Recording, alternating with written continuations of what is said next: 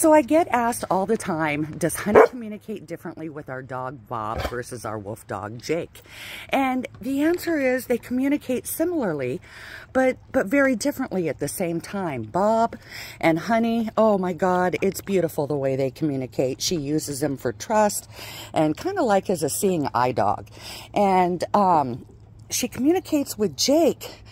I can't put my finger on it, but it's like by a glance. It's like they almost speak together telepathically. And God, Honey, Jesus, oh, whoops.